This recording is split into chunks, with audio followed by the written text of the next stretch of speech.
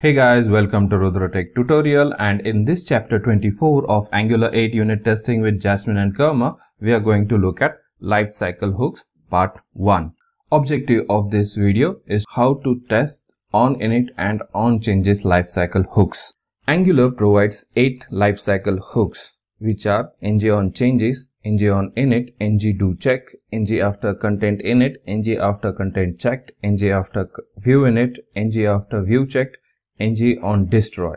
So these lifecycle hooks are useful for performing certain actions at specific time in the lifecycle of a component or a directive.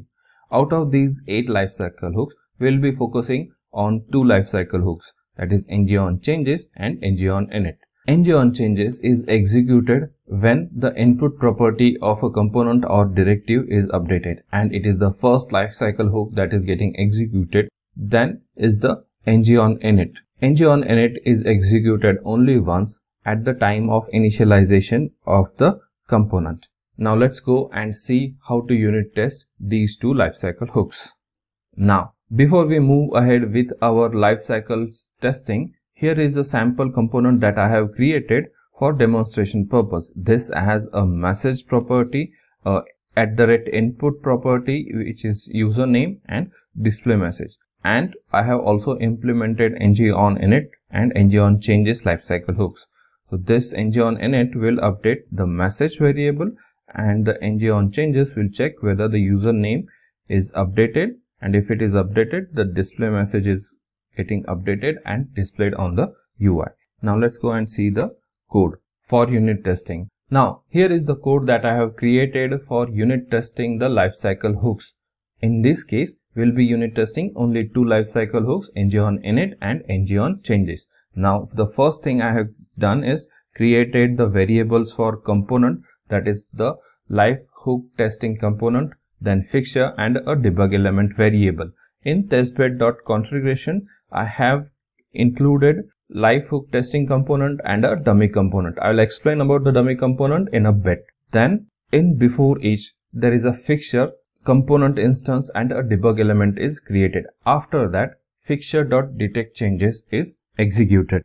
When we execute the fixture.detectChanges first time within a unit test or within a before each block, the component for which the fixture was created gets initialized, and at that point of initialization, ngOnInit lifecycle hooks also gets called. Hence, in our first unit test case, we have returned only expect component.message to content OnInit executed. Now why I have included this? This is because in the component that I have created, I have set the message OnInit executed and appended the incoming message if it exists. Now hence, at the time when the fixture.detectChanges is getting executed, the OnInit or the ngOnInit lifecycle hooks gets executed. This test will pass successfully.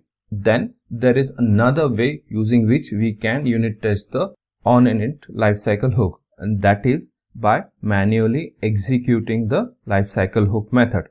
Now in this case, I have set component.message to dummy value and then executed the ngOnInit method. After that, I have checked expect component.message to contain this particular message, that is OnInit executed dummy value. This unit test case will pass successfully as well.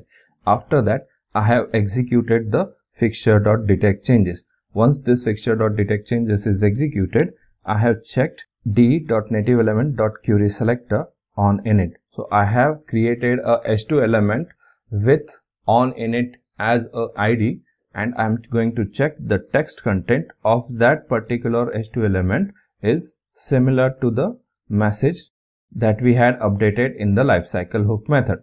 So this will pass as well. So testing the ngOnInit lifecycle hook is very easy. Either you can do it by manually calling the ngOnInit lifecycle hook or using the fixture.detectChanges method at first time of execution. Then comes the ngOnChanges. Well, ngOnChanges testing is quite tricky. So in this unit test case, we are going to manually execute the ngOnChanges lifecycle hook and see the result. So here I have set component.username to RudraTech.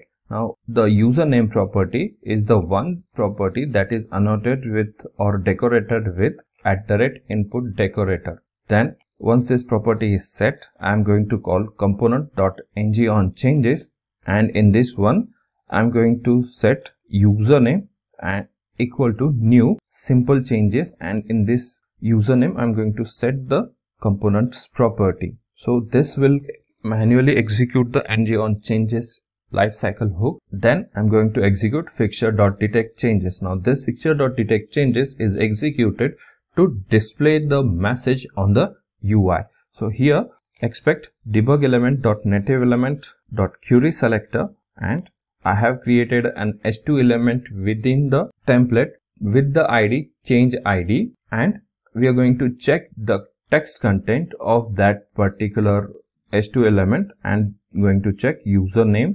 rudratech.registered.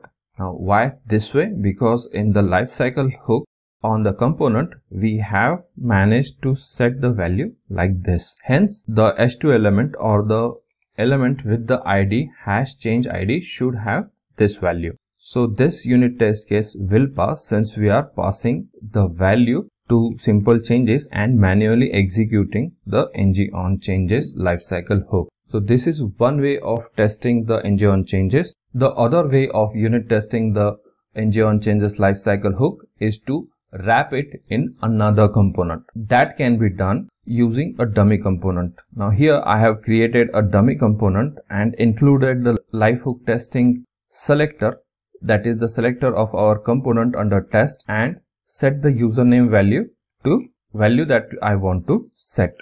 Now in this case the username variable is declared in the dummy component, and as I previously discussed, the dummy component is included in the testbed configurations declaration. Now coming to our test. In the test I have created the dummy fixture, dummy component instance, and a debug element for our dummy component. Then I have set the dummy component.username to techrudra2040. Then executed the dummy fixture.detectChanges. Now in this case the ng_onChanges will get automatically executed since the input property is getting updated within this dummy component, and hence in the unit test case we are going to expect that the element with the ID change ID is having this particular value, and hence this unit test case will pass as well. All the 4 unit test cases that we have discussed for OnInit or ng_onInit and ng_onChanges lifecycle hooks, there are 2 ways using which we can unit test the both lifecycle hooks. One is using the fixture.detectChanges for OnInit, and other is manually executing the method of the lifecycle hooks, and for ng_onChanges manually executing the lifecycle hook method or including that component selector within another component like a dummy component that I have demonstrated and then execute it. So these all 4 test cases will pass, and let's see the output on the browser. So here you can see all the lifecycle hooks unit test cases for OnInit and OnChanges are executed successfully. So this is how you can unit test the OnInit and ng_onInit lifecycle hooks successfully. And we will be discussing more about the lifecycle hooks in the future video, that is the part 2 video. I hope you have liked this video, understood this video. Do subscribe, and thank you.